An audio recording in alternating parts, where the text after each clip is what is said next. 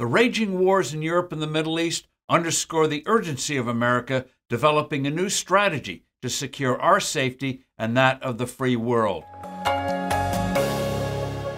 Hello, I'm Steve Forbes, and this is What's Ahead, where you get the insights you need to better navigate these turbulent times.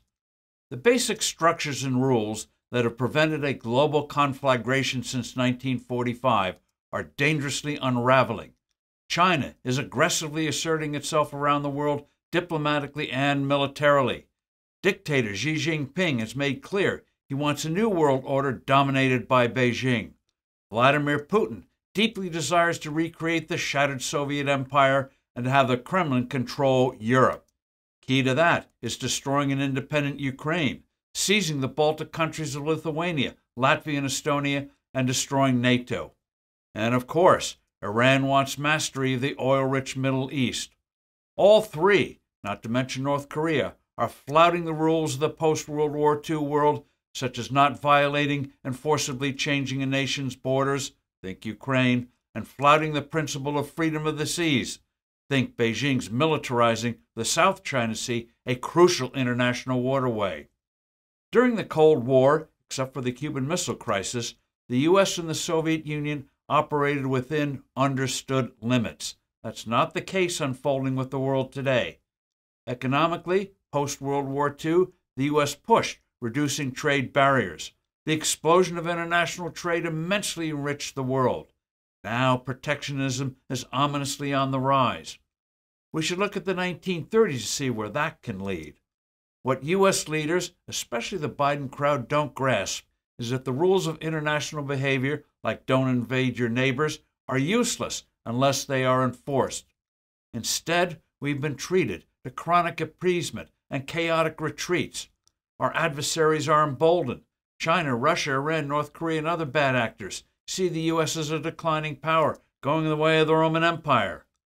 Just as we created a benign world order from the ashes of World War II, we must take the lead in doing so again.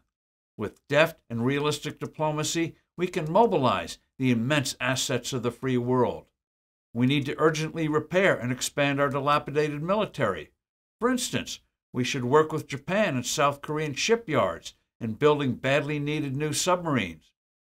A new administration in 2025 can pursue pro-growth policies of massive cuts in tax rates, creating a sound and stable dollar, and rolling back the flood of bizarre, economy-killing regulations emanating from our current regime. The follies of immensely wasteful spending in the name of climate change must be curbed and even rolled back. We've already seen how such actions are hollowing out the once mighty German economy with artificially high energy costs. Developing countries will welcome a stable dollar. Current policies from the Federal Reserve and other major central banks are inadvertently impoverishing poorer countries. The Biden administration seems incapable of recalibrating its fantasy view of the world. It still won't grasp that Iran is an irreconcilable enemy. It still thinks it can cut deals with Putin and tame China's disruptive ambitions with feel-good meetings.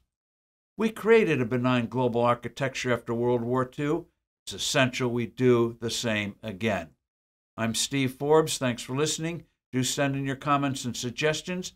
I look forward to being with you soon again.